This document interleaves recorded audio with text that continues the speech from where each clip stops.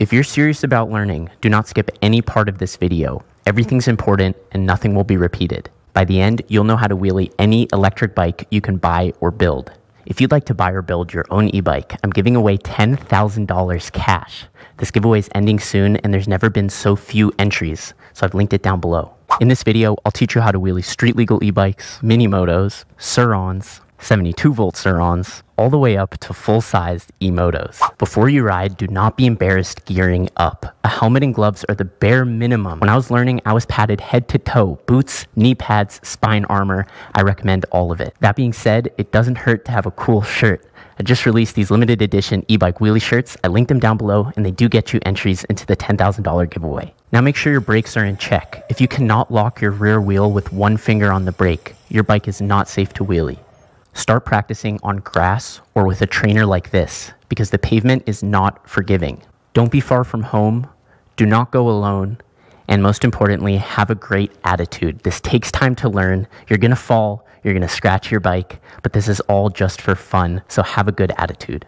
Before wheeling an e-bike, let's cover the basics of wheeling acoustic. This is my 27.5-inch beast mode from SE Bikes. It's got no motor, one pedal gear, and a right-hand rear brake. The first thing you need to do on this bike and any other bike is put your index finger on the rear brake. This is the one and only golden rule for wheeling any bike.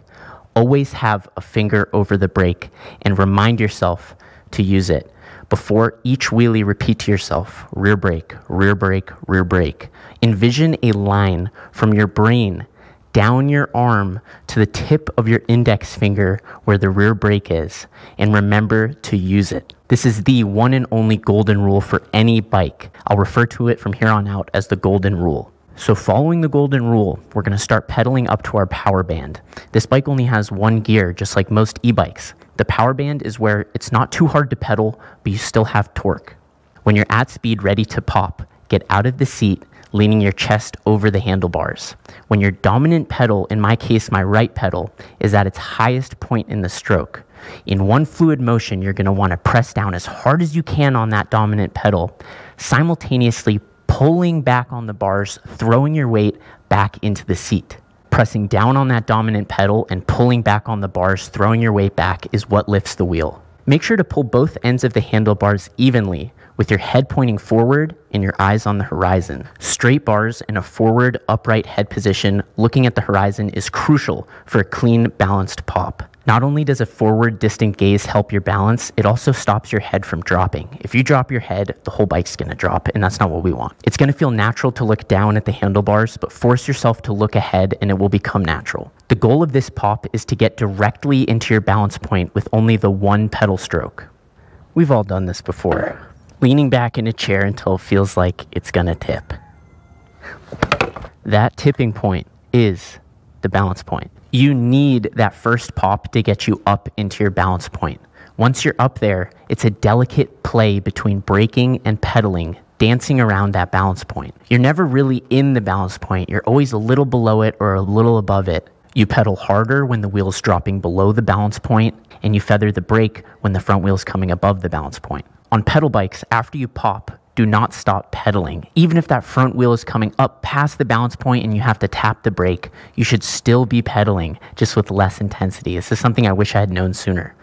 Moving up to the P51. This is a 750 watt hub motor, thumb throttle, left-hand rear brake e-bike. Now most e-bikes have their rear brake on the left-hand side like this, but if you've been learning on a pedal bike, most pedal bikes have the rear brake on the right-hand side. Just know it's super easy to switch between the two as long as we're following the golden rule. This is the only street legal e-bike in this video, and it's also my favorite street legal e-bike, so I've put my discount code for it down below. Go ahead and remove the rear brake sensor. There's usually a little connector near the rear brake, and we're gonna wanna unplug it. Put it into its highest power mode, and following the golden rule with a finger on the brake, we're gonna get up to 10 to 15 miles an hour. On the balls of your feet, with equal pressure on both pedals and the cranks horizontal, stand up out of the seat and in one fluid motion, starting with your chest over the bars, compress down on the forks and down on the pedals, using the immediate rebound to throw your weight back and into the seat. Just like on the pedal bike, we need to pull both sides of the handlebars evenly with our head pointing forwards and our eyes on the horizon. Popping with the bars straight, with your head pointing forwards and your eyes on the horizon is crucial. Practice this pop with no throttle. Using only your body weight and the rebound of the suspension, try to get that front wheel off the ground as high as possible. Once you're comfortable lifting the front wheel with only your body weight and the suspension, now add a full blast of throttle to that pop. This pop is crucial. It has to get you immediately into your balance point. With low power, there's low margin for error. That pop has to get you right into your balance point, just like on the pedal bike. For that reason, low-powered e-bikes are the hardest to wheelie. You have to be locked into that balance point. There's very little wiggle room. However, they are the best to learn on because they're the slowest and therefore the safest. That being said, they're just as fun. Once the front wheel's up, it doesn't matter how big or fast your bike is. If the wheel's up, you're having a good time. Once you've popped the front wheel and you're up around your balance point, this is where the dance starts. You're hitting the throttle whenever the wheel starts dropping, and you're feathering the brake whenever you start getting too high. This dance around the balance point is a tricky one, but it's where all the fun happens. We're now stepping up from 750 watts to 11,000 watts. This is my Razor MX500 upgraded with the Electro & Co. Extreme Kit. It's got a mid-drive motor, full twist throttle, and left-hand rear brake. This bike has the lowest balance point of any bike in this video, and for that reason, it's the easiest to wheelie, and it's my favorite to wheelie. Coming with a freewheel in the back, this bike has no regen and no engine braking, so it wheelies a lot more like a pedal bike than a moto, which makes for great one-handers. Hug the bike with your legs. Sticking your knees out looks goofy and you lose control.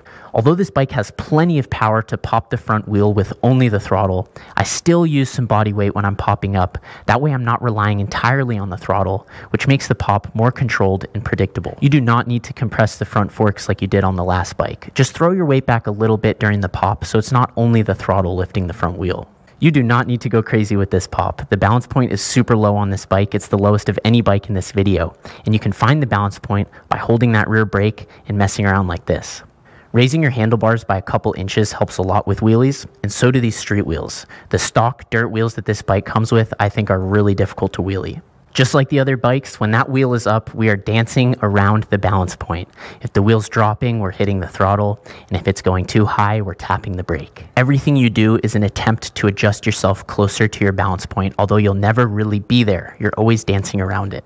Now let's wheelie the Surron. This is a Surron X fresh out of the box. It's 6 kilowatts with a mid-drive motor, full twist throttle, and left-hand rear brake. All my tips for the Surron are the same for the Talaria Sting R and the Talaria X. The only difference being that the Talarias let you adjust your regen, which I'll talk about in a second.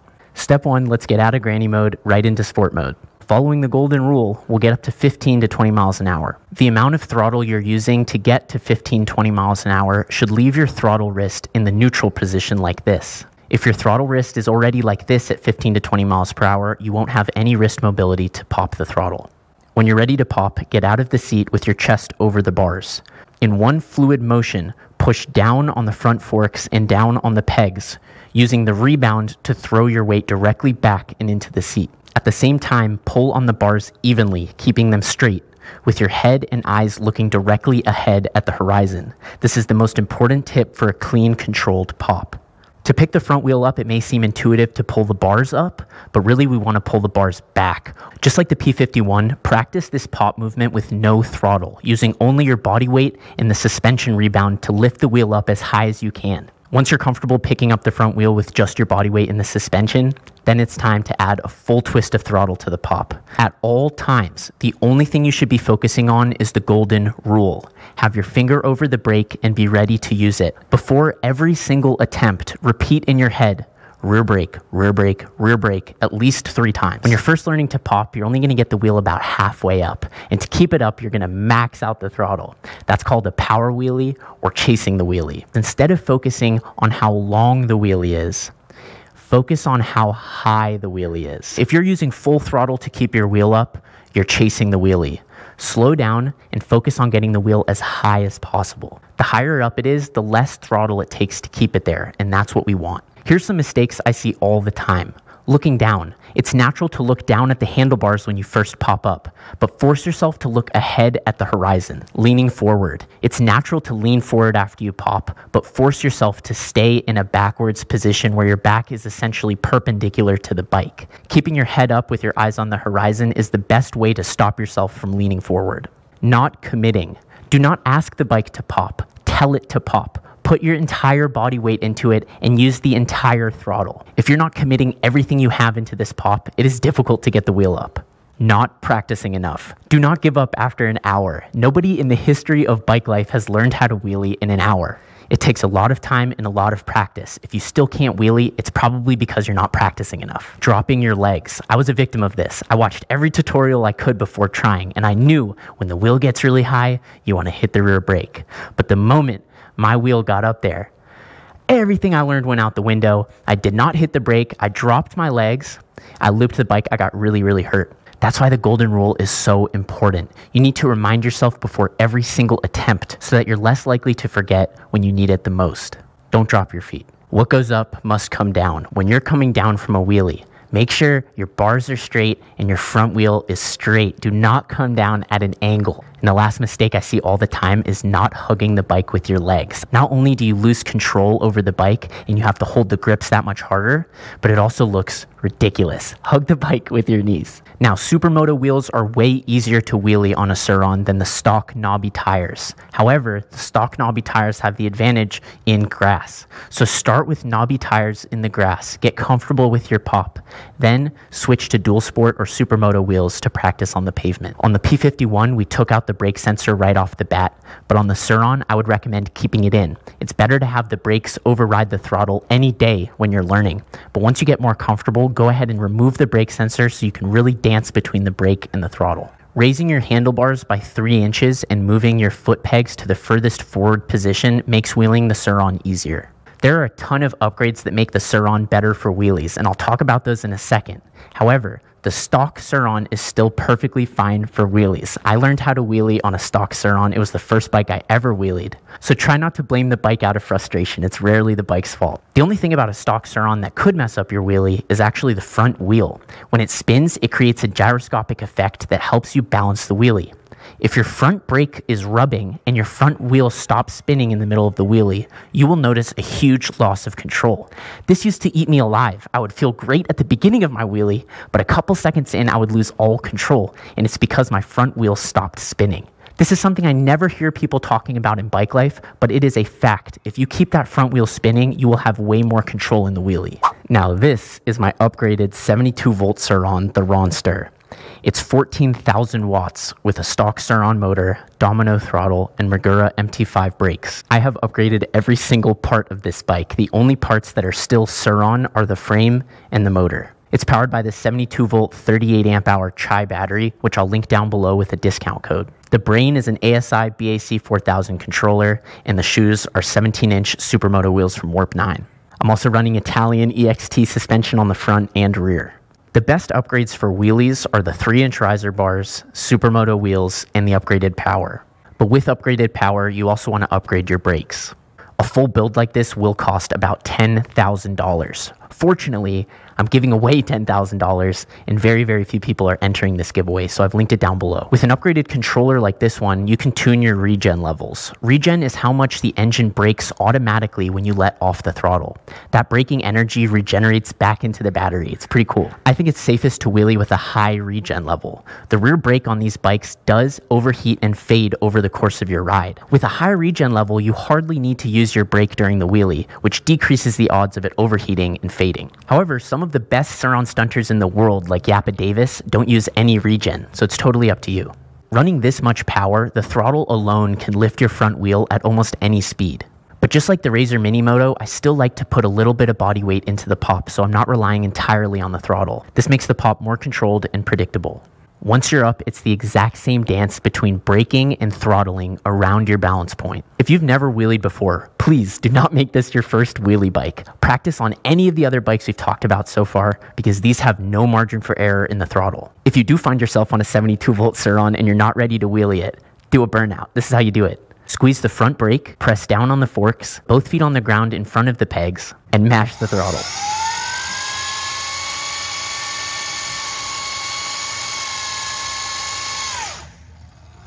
This is my 2002 Yamaha YZ85 that's been restored and converted to electric by Electro & Co. It's running the same power as the Ronster at 14,000 watts. It wheelies the same, so let's summarize. We always follow the golden rule, repeating to ourselves, rear brake, rear brake, rear brake before every attempt. In one motion, you hit the throttle and throw your body weight directly back, pulling the bars evenly, with your head facing forward, looking at the horizon. Your pop should get you as close as possible to your balance point, where you dance between braking and throttling. You're never just chilling at the balance point, you're always playing around it with brake and throttle. If you're looking to buy or build your own e-bike, I'm giving away $10,000 cash in the description of this video. As always, thank you so much for watching. As I do. Yeah.